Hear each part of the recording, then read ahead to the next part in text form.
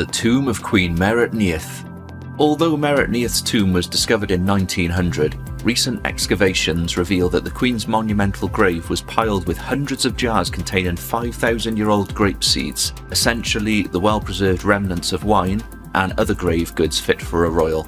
Inscriptions discovered inside the tomb, located in Abydos in Egypt, also indicate Meret-Neith held an important role in the treasury and served in other governmental positions around 3000 BC.